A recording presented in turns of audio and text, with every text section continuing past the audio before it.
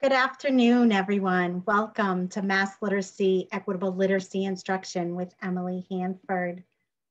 I want to let you know that there is a closed captioning option at the bottom of the screen. If you scroll down, you can find that.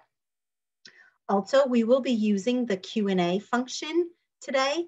So please, if you have any questions, if you would put those into the Q&A.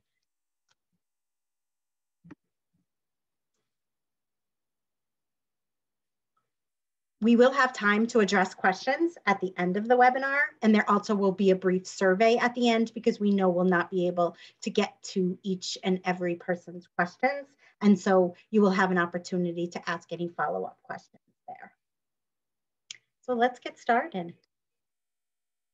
We're thrilled to be hosting a series of webinars that feature prominent researchers in the field and a journalist who's bringing the science of teaching reading to the forefront across the nation, who you're going to get to hear from today.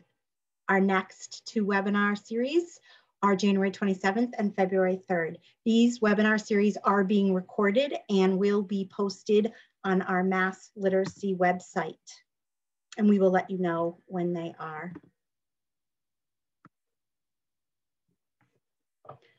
My name is Susan Kazaright. In case you don't know who I am one of the literacy content leads at the department. I will be playing the part of MC today. Shortly, I will be turning it over to our featured presenter, Emily Hanford, and then turning it over to Donna Goldstein, who's another literacy content lead, who will be making connections to the Mass Literacy Guide website. And then we will finish our afternoon with the Director of Literacy and Humanities, Catherine Tarka, who will be doing a Q&A with Emily. Mass literacy is a statewide effort to empower educators with the evidence-based practices for literacy that all students need. Evidence-based instruction provided within schools and classrooms that are culturally responsive and sustaining will put our youngest students on a path toward literacy for life. As part of mass literacy, over the next several years, the Department of Elementary and Secondary Education will offer early literacy programming paired with implementation supports, including resources, professional development, and grants. This is a screenshot of the Mass Literacy landing page. Here you can see a video featuring classroom teachers, specialists, and a couple of the researchers who advised us on the guide. Many voices, perspectives, and areas of expertise contributed to this work. The featured speakers in this video were among the 100+ stakeholders who advised us on this work. We engaged with research advisors from across the country and even internationally.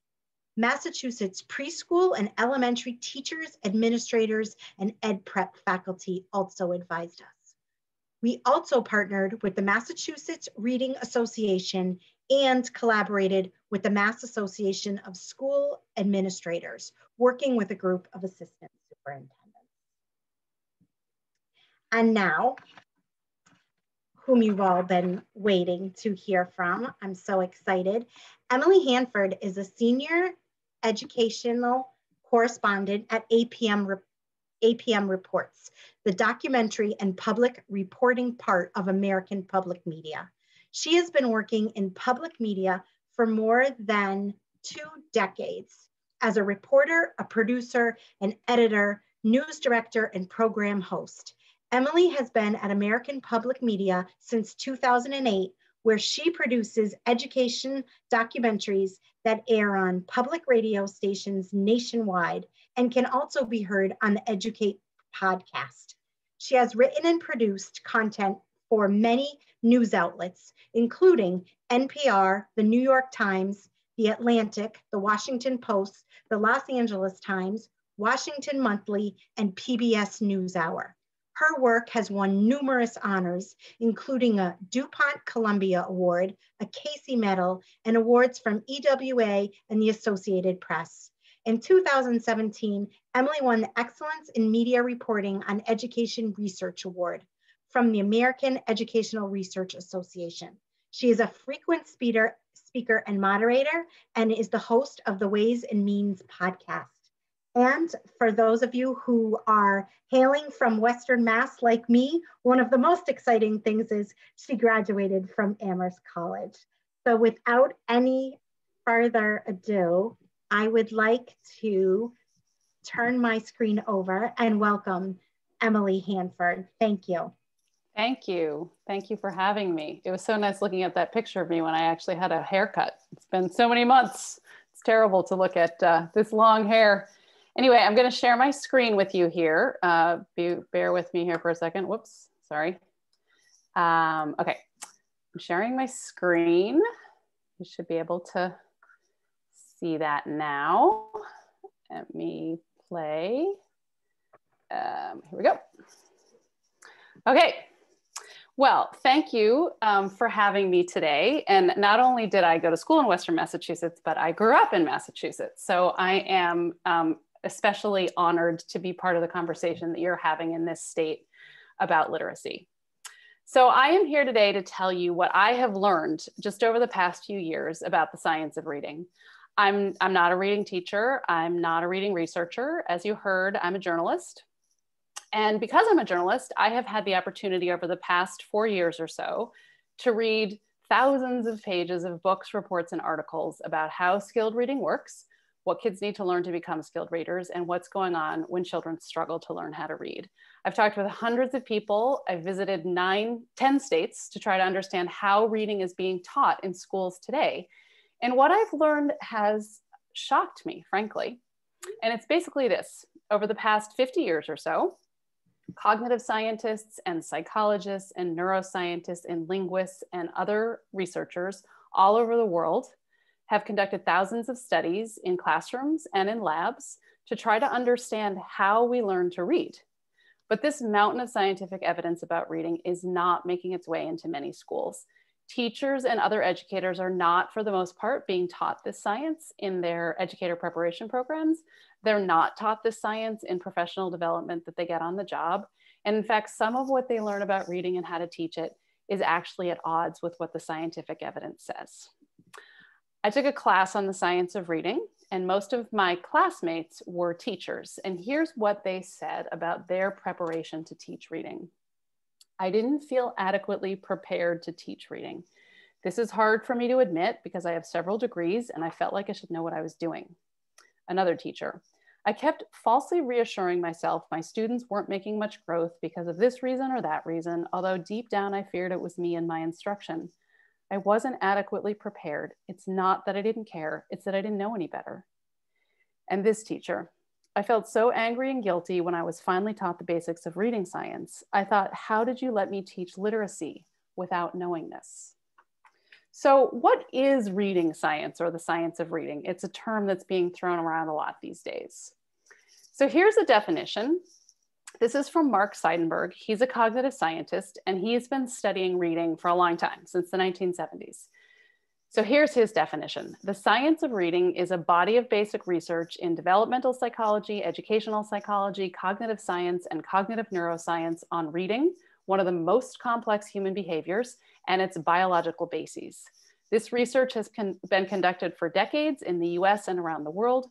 The research has important implications for helping children to succeed, but it has not been incorporated in how teachers are trained for the job or how children are taught. So what does this science say? I mean, what are the basics of this? And I think a really good place to begin is with something called the simple view of reading. Now, it's really important to understand that the simple view of reading does not say that reading is simple. As Mark Seidenberg said, it is one of the most complex human behaviors. The simple view of reading says that reading comprehension, which is what everyone cares about, can be divided into two different parts. So the simple view was first proposed when I was in high school, at Brookline High School, by researchers Philip Goff and William Tunber in 1986. They proposed this model because they were trying to clarify the role of decoding in reading comprehension. Everyone agrees that the goal of reading is to comprehend text. The question is, how does a little kid get there? The simple view says that reading comprehension is the product of two things.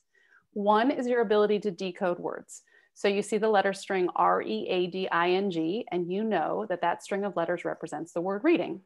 The other part of the equation is your language comprehension. So that's your ability to understand spoken language. So we're not talking about your ability to read text. Language comprehension is your ability to understand meaning when someone is talking or when text is being read out loud to you. So for example, when someone says to you, she's reading the book, you know what the verb means in that sentence, you know what she's doing. So the simple view says that if you have really good language comprehension skills, but zero decoding skills, your reading comprehension will be zero, because 0 times anything is 0. The simple view also says that if you have really good decoding skills, but very poor language comprehension skills, you just don't know the meaning of that many words in spoken language, your reading comprehension is not going to be very good either. Now let's look at how this applies to learning how to read.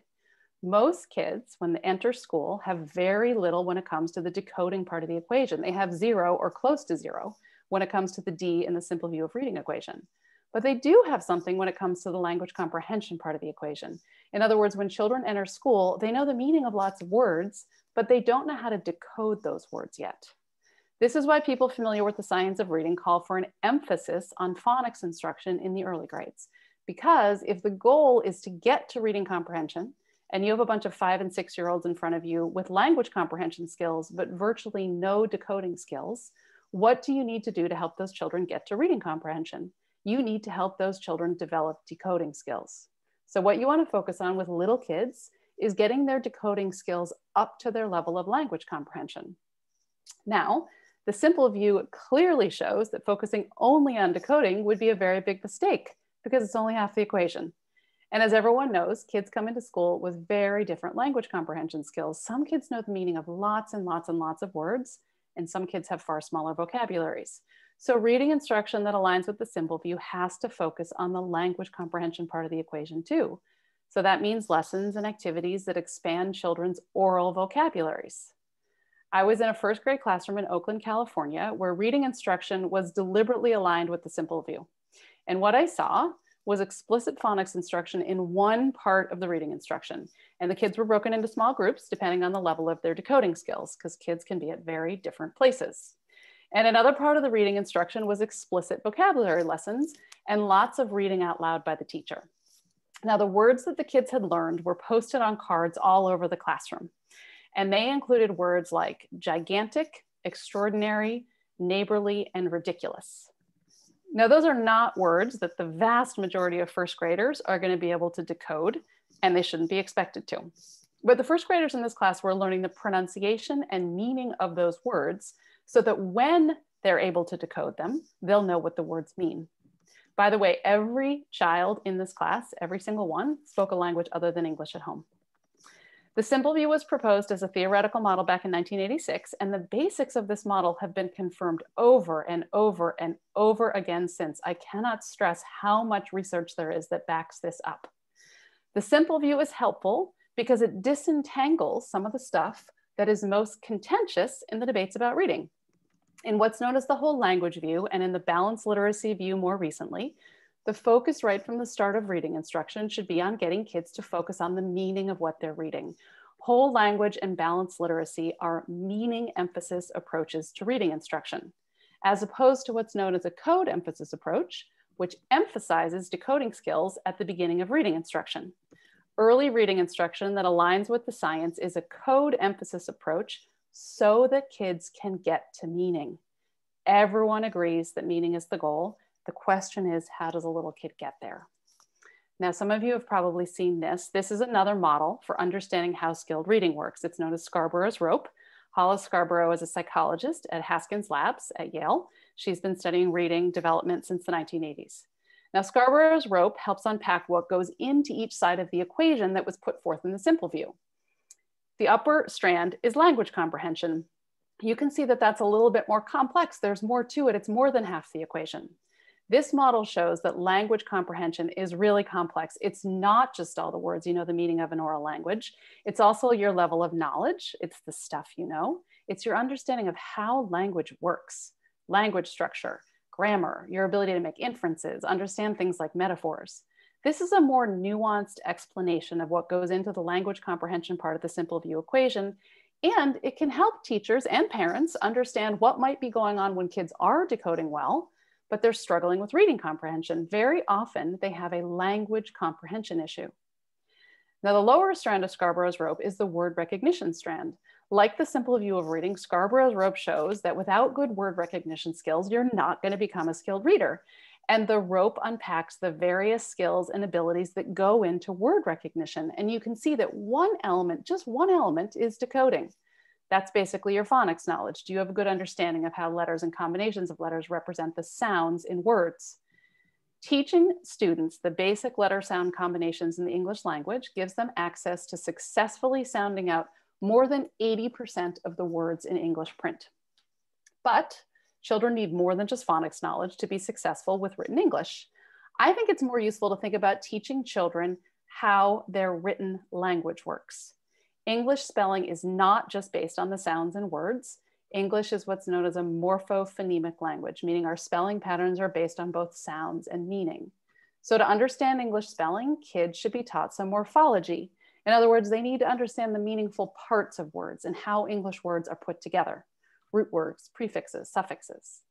And children can use some etymology too. That is, to understand English spelling, it helps to know something about the history of our language.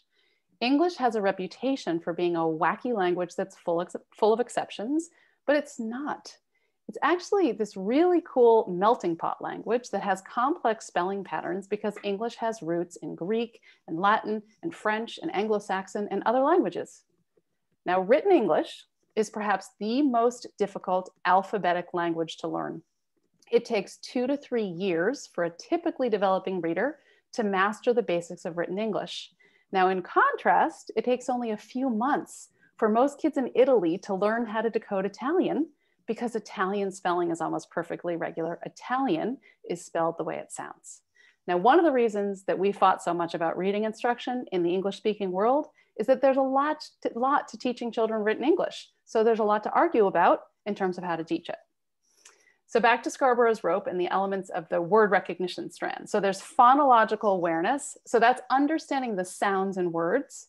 There's decoding, which is understanding how letters represent those sounds. And then there's something called sight recognition of familiar words. And this, in my opinion, is where things get really, really interesting. When you are a skilled reader, you do not actually have to decode most of the words you encounter. When you see a word that's familiar to you, you know the word immediately on sight. You don't have to sound it out. Now, scientists refer to the words that are instantly recognizable to you as sight words.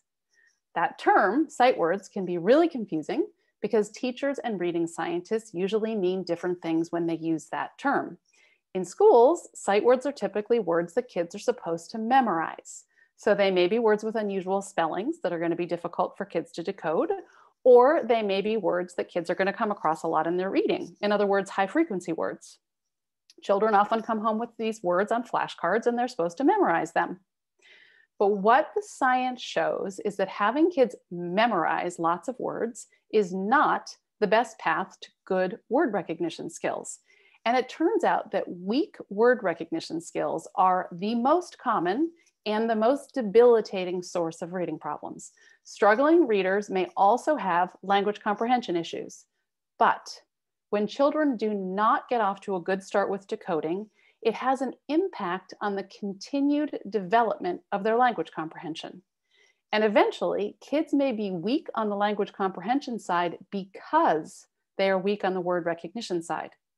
This problem has been described as the Matthew effect, which is a biblical reference. Basically, when it comes to reading, the rich get richer and it happens fast.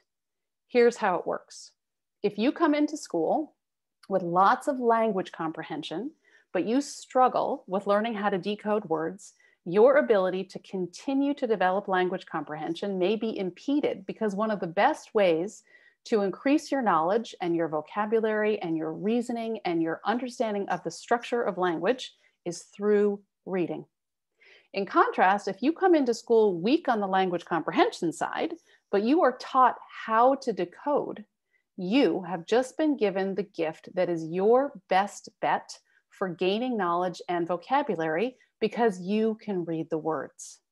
This is why equity in education begins with good phonics instruction in the early grades. It's one of the most important things that teachers can do to try to even the playing field between kids who come from homes that give them an edge on the language comprehension side and kids who come from homes that may not be as rich and resourced when it comes to vocabulary development and access to knowledge. Good phonics instruction is where educational equity begins. It doesn't end there, but it's a foundation. Now, the good news is that most schools seem to be doing some kind of phonics instruction. Publishers and authors of curriculum materials know that if their stuff is going to have a chance of being considered research-based, evidence-based, there has to be some phonics. And if they didn't know that or believe it until recently, they're quickly adding a phonics component now. So that means we must be on the right path, that reading instruction is finally starting to line up with the science. Unfortunately, I don't think this is the case, because while more and more schools are adding a 20 or 30-minute phonics block, what I also see in schools are things like this. So these are word reading strategies, and you will find them in classrooms all over the country. I have seen them everywhere, on posters, on the walls, on bookmarks that are sent home with kids. They're on Pinterest, Teachers Pay Teachers. You can find all kinds of these little animals all over Google. I've also seen things like this. These are strategies for kids to use when they're reading and they come to a word they don't know. And these strategies seem sensible enough. You get to a word you don't know, what can you do? You can look at the picture to try to figure out what the word might be. You don't want to completely guess, so you can look at the first letter, look at how the word begins. That'll narrow your choices. You can then check to see if you're right. You can reread the sentence using the word and see if the sentence makes sense. And if you're stuck, you can just skip the word and move on, and hopefully you can get the gist of the sentence anyway. So what's the theory of how reading works that these strategies are based on? What's the idea about how kids learn to read words? So these strategies are rooted in a theory about reading that came to be known as 3Qing. The idea is that readers use 3 different kinds of information or cues to identify words as they're reading. The idea was originally proposed by an education professor named Ken Goodman back in 1967 at the American Educational Research Association conference in New York City. He laid out the original theory in a paper that he called Reading, a Psycholinguistic Guessing Game. Now, in this paper, Goodman rejected the idea that reading is a precise process that involves exact or detailed perception of words or letters. Instead, he argued that as people read, they make predictions about what the words on the page are using these 3 cues. Graphic cues, what do the letters tell you about what the word might be? Syntactic cues, what kind of a word could it be? And semantic cues, what word would make sense here based on the context? In his paper, Goodman concluded this. He wrote, "Skill in reading involves not greater precision, but more accurate first guesses based on better sampling techniques, greater control over language structure, broadened experiences, and increased conceptual development. As the child develops reading skill and speed, he uses increasingly fewer graphic cues." So this was kind of a new twist on prevailing ideas about how reading works, and it went on to become the theoretical basis of the whole language approach to teaching reading. So for the couple centuries previous to the introduction of whole language, the debate about how reading works and how to teach it had focused on one of 2 big ideas. So one idea is that reading is a visual memory process, and the teaching method associated with this idea is the whole word method, which is a little bit different than whole language. The basic idea with whole word is that if you see words enough and you associate those words with their meaning, you eventually store the words in your memory as visual images, like little pictures. So this is basically the idea behind long lists of sight words that kids are supposed to memorize. The other idea is that reading requires knowledge of the relationships between sounds and letters, and that the way to identify a word is to sound it out. That's the phonics approach. So reading instruction was basically a series of pendulum swings between whole word and phonics until this new idea came along that said people don't read by sounding out words, and they don't read by memorizing words as wholes either. Instead, they use this cueing system. That is, they use context to predict what the words will be, and they use letters to check their predictions. Now, many teachers know this cueing theory of word reading as MSV. So M is for using meaning to figure out what a word is, S is for using sentence structure or syntax, and V is for using visual information, the letters in the word. You will find this MSV idea in lots of curriculum materials that define themselves as balanced literacy. Now you can trace the roots of this MSV idea back to the work of a woman named Mari Clay.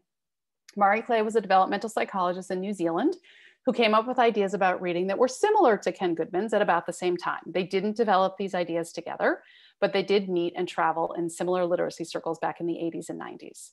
Clay built her ideas into a reading intervention program for struggling first graders called Reading Recovery. Reading Recovery was implemented across New Zealand in the 1980s, and it went on to become one of the most widely used reading intervention programs in the world. Clay's theories were popularized as part of core reading instruction here in the United States by Irene Fountas and Gesu Pinnell. They're education professors who learned from Clay back in the 1980s. Fountas and Pinnell are well known for an approach to reading known as guided reading, and for a widely used reading assessment system that uses what are known as leveled books. And Fountas and Pinnell also sell a reading intervention program that's very popular called Leveled Literacy Intervention, or LLI. You will also find this cueing theory of reading in the units of study materials written by Lucy Calkins at Teachers College, Columbia. Now, you will find some phonics in the Calkins and Fountas and Pinnell approaches. In fact, Lucy Calkins recently created a units of study for teaching phonics program, and Fountas and Pinnell have books and materials to teach phonics too. They have for a long time. But phonics is presented as one way to know what a word is. It's one strategy, that third cue in the 3 cueing system. So what schools need to know is that when they buy materials from Calkins and Fountas and Pinnell, they are buying an approach to teaching reading that's rooted in a particular theory about how reading works. And it's this idea that skilled readers use meaning and context to identify words as they read. So what you're likely to find in a lot of American classrooms today is 20 to 30 minutes of a phonics program, and then readers workshop and guided reading, where kids are taught that when they come to a word they don't know, they can sound it out and use what they've learned in their phonics lessons, but they can also use the cueing strategies. They can think about a word that makes sense, they can look at the first letter of the word, or they can take a page from Skippy the Frog and they can skip the word altogether. Now the question is, what's wrong with this? I mean, why not teach kids lots of strategies to help them when they come to a word they don't know? Why not teach cueing? Well, it comes back to what scientists have learned about reading. What is going on in these little boys' brains as they're learning to read? And for a long time, no one knew. And that is one of the reasons we fought so much about how to teach reading. But as I've said, over the past half century or so, scientists have figured out a whole lot. And here's a key thing that they figured out. Skilled readers do not use cues and context to read words. In fact, what scientists have discovered is that this is how poor readers read. Poor readers often have a hard time with word identification. Too many of the words they come across are little mysteries, series of letters they don't know and can't quite figure out.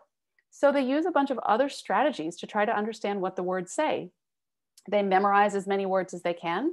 When they come across a word they don't know, they look at the first few letters and try to think of a word that makes sense. In other words, they use context to try to come up with a word that fits.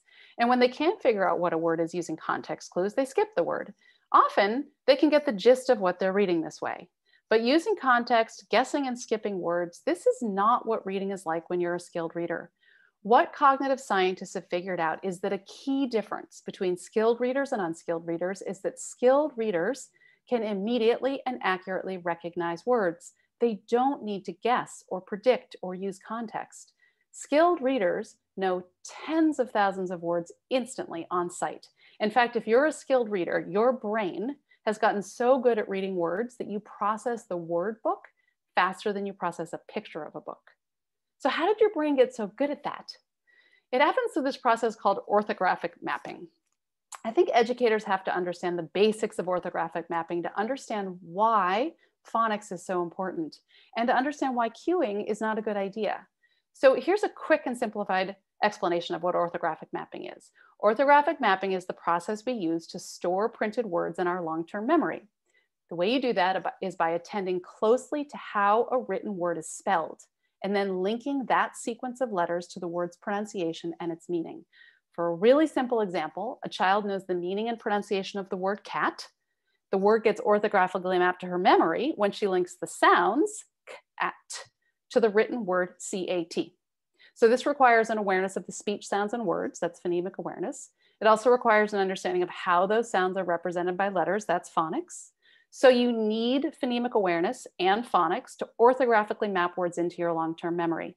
And once a word has been orthographically mapped to your memory, you know it instantly on sight. In fact, you cannot suppress your ability to read that word. You don't have to sound out the word when you see it. You know it instantly though, because at some point you successfully sounded it out and you linked the spelling of the word in your mind with the meaning and the pronunciation of that word. By about second grade, Typically developing reader who has acquired good phonics skills needs just a few exposures to a word through its pronunciation, its spelling, and its meaning, and bam, the word is mapped to her memory. The more words a reader maps to her memory this way, the more she can focus on the meaning of what she's reading. She's not using her brain power to identify words. She's using her brain power to understand what she's reading. And this is the goal, for readers to comprehend what they're reading. But when teachers use the cueing system I told you about, when they teach all those word reading strategies, they're actually impeding the orthographic mapping process. So I'm going to explain this with a story really quickly. These are first graders in California, in Oakland, and a literacy coach who worked with these girls came to see that teaching the cueing system, or MSV, that meaning, structure, visual idea, it was actually making it harder for her students to learn how to read. Margaret was hired by the Oakland Unified School District in 2015 to teach leveled literacy intervention. LLI is the reading intervention program I mentioned that was developed by Irene Fountas and Gaysu Pinnell. LLI does include some phonics instruction, but it also teaches kids that when they come to a word they don't know, they have lots of strategies for figuring out the word. They can sound it out, but they can also use pictures and context and other cues to try to come up with a good guess.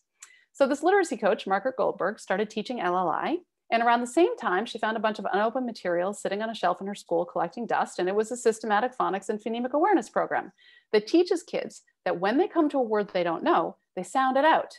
And it doesn't teach any cueing. And in this phonics and phonemic awareness program, beginning readers practice reading in decodable books that contain words with spelling patterns they've been taught, so they don't have to guess at words. They don't have to use the context. Margaret started teaching some of her groups LLI with cueing, and some of her groups she taught systematic phonics and phonemic awareness with no cueing. And she started to notice differences between the two groups of kids, not just in how well they were reading, but in the way they approached their reading. She and a colleague recorded first graders talking about what makes them good readers. So this is a video that I'm going to play for you. Mia is in the white shirt. She was learning phonics and no cueing, and Jabri is in the pink jacket. She was taught the cueing system. Yes, what makes you good readers? I learn a lot. Because I look at the pictures and I read it. Oh. Do you remember when you were little and you didn't know how to read? Yes. Like when you started Kinda. kindergarten? Yeah. What helped you learn how to read? How did you learn? By looking at the pictures. Anything else? Looking at the words and sounding them out. So Margaret Goldberg was seeing this over and over again in her two groups of students. One group of kids was taking away from their reading instruction that reading is about looking closely at words and sounding them out. And another group of children was learning that when you come to a word you don't know, you don't have to look at it carefully and try to connect the spelling with the pronunciation and the meaning. Instead, you can look away from the word. You can look at the pictures, you can look at the other words in the sentence. Basically, you search around for clues to help you identify the word. Now remember, orthographic mapping requires you to look carefully at words so your brain links the spelling with the sounds and the meaning. But cueing teaches kids to look away from words. Here's what Margaret Goldberg said to me about the kids in her LLI groups. She said, I did lasting damage to these kids. It was so hard to ever get them to stop looking at a picture to guess what a word would be. It was so hard to ever get them to slow down and sound a word out because they had had this experience of knowing that you predict what you read before you read it. As Margaret was noticing the differences between her two groups of students, she was discovering the scientific research on reading. It was not stuff she knew or had been taught. She was shocked by what she was learning and how different it was from what the curriculum materials were telling her about how reading works. But what Margaret was learning from the curriculum materials about how reading works is what lots of teachers are learning. This, I think, is a big elephant in the room when it comes to reading instruction in the United States right now. Schools and publishers are adding what I've come to think of as a phonics patch. They're checking the phonics box, but they're still teaching cueing. Why is that? Well, I think there's a lot of reasons, but I think a big one is that schools are better at adding things than they are at taking things away. And many educators believe in cueing because if they were taught anything about how reading works, they were likely taught this idea that readers use meaning, structure, and visual cues to identify words as they're reading. And cueing seems to work for some kids because some kids, maybe even most kids in some schools, are actually going to learn to read no matter how they're taught. They will learn to read in spite of the instruction, but many kids won't.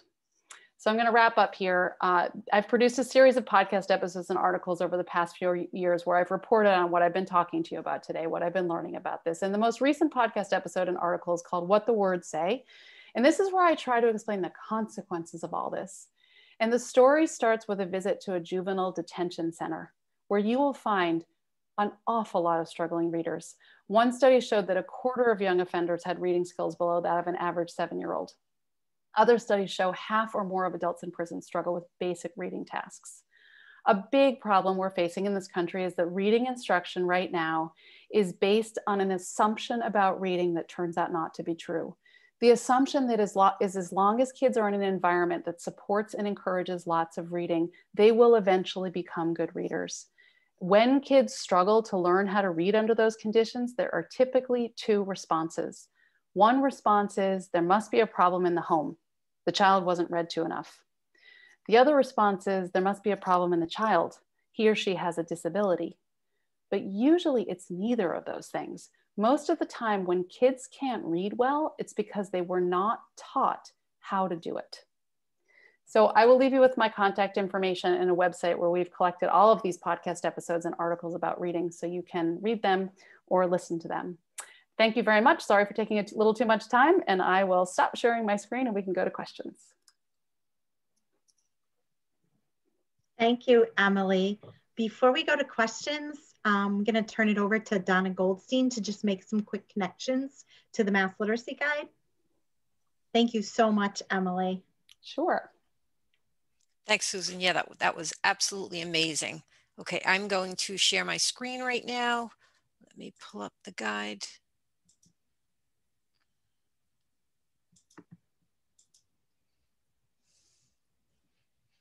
Okay, when Susan opens today, she gives you some background on the guide, and Emily shared a lot with you around how reading skills developed and evidence-based approaches to support that.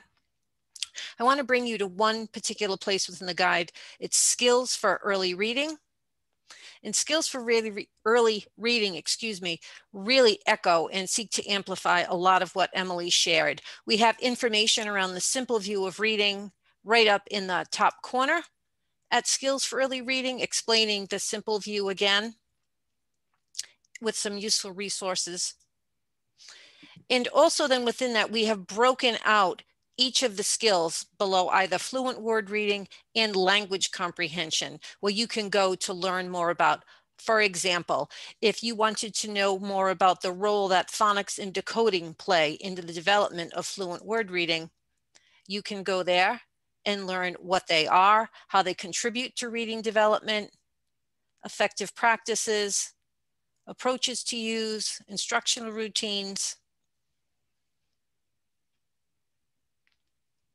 I just want to go back up and show something on the other side of the equation as well. So if you needed to learn more about the development of vocabulary and morphology, you could click right there and learn about how vocab and morphology contribute to reading development, promoting it in the classroom, and evidence-based strategies.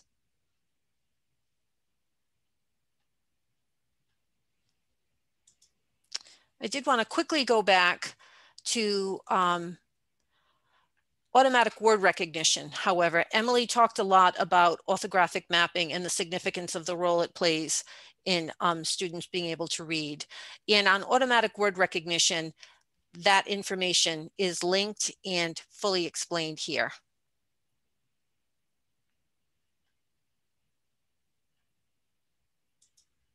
And Susan, I'm going to hand it back to you now. Thank you so much. Thank you, Donna. And we will now move. I'd like to introduce you to the Director of the Office of Literacy, Catherine Tarka, who will have some questions for Emily. And the slide you can see now is just a sample of some of Emily's phenomenal work. Thank you, Susan. Good afternoon, everyone. My name is Catherine Tarka. I have just 2 questions for Emily that arose, and I think that's probably all we will have time for. Maybe we can squeeze in a couple others. So Emily, first question for you is, As you noted at the beginning of your presentation, you're not a trained teacher, you're a reporter, and you've been in many different classrooms all across the United States and talked to many educators. What's one thing that really surprised you in the course of all the research you've done on early reading? Well, I mean, I think the most profound thing is what I said at the beginning, which is that there really is just such a big divide between research and practice. And I think the thing that's most shocking is it's not just the absence of things. It's not just what isn't happening, but that there are things that are going on that many teachers are taught and believe will help their kids develop good reading skills. But it turns out that they actually go against some of what the evidence has shown. So what's really interesting is a lot of things that reading instruction are based on are things that sort of intuitively make sense. But some of the things that sort of intuitively make sense about reading turn out to be not quite true when people have gone in and really studied and been able to finally start to even sort of see what's going on in our brain when we're learning how to read. So I can't express how gigantic the body of research on reading is. I think it's also very important to say that there is a huge body of science of reading and so many questions that really got a lot of researchers really curious back in the 1970s, 80s, like, how does this work? What is reading? How do we learn to do that? What is this all about? This was a really interesting set of like intellectual questions. And a bunch of scientists decided they could study these things empirically. And they figured out a whole bunch of stuff. And they answered a lot of questions, and a lot of basic things about reading and how it works are settled. There's plenty of things that people are still trying to figure out, but a lot of stuff is really settled. There's like a settled body of research that's no longer questioned. I mean, in fact, if someone tried to do a study on some of these things, you wouldn't get the funding for it because it'd be like, that has been settled. We know that. But just because there's a really vast body of research on reading doesn't mean there's as clear a body of evidence about how to teach reading. And that it's a really important thing to acknowledge. It's messier, it's much more complex. Teaching and education are wonderfully complex things, right? And there's no perfect program, there's no perfect procedure. No one's figured out the exact order that you should teach kids phonics, and they never will. It will never be perfect like that.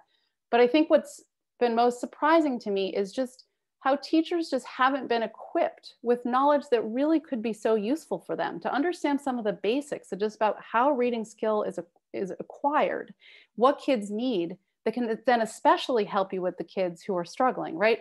Because the big takeaway from all this reading research is reading is not something we're born able to do. It's not like learning to talk. You surround a kid with oral language and they will learn to talk unless they have a hearing problem or some other cognitive deficit, right? But reading isn't that way. Now, it does turn out that some of us need very little instruction. A little bit of instruction and we're off. We sort of get the basics of the code and it comes. But some kids need a ton of instruction, and most kids need more than what they're getting in school. And I think that's one of the reasons why you see that we have a majority of kids in this country who are not reading very well. Most kids are not reading very well. And that's something that I think we just need to confront. Thank you so much for that. And we did have a couple more questions come in. I'm sorry, we won't have time to ask you. I'm just going to suggest to Susan that you show the contact information for us at the department. For those of you in attendance today, I know many of you had questions for Emily that we're not going to get a chance to answer because we're running up at the end of our time. However, we do have an office of literacy at the department staffed with specialists that are more than happy to talk to you about the information that was shared today, talk to you about the Mass Literacy Guide, discuss questions and share resources. So if you didn't get your question answered today or you'd like to connect with the department more, you can feel free to reach out to the contact info shared there. Thank you, Catherine. And I would like to just put, say thank you very much to Emily. We so appreciate you spending your time with us today. And we also appreciate all of you who logged on and joined us today. Thank you for spending the afternoon with us. Thank you. Thanks for having me. And I'm going to share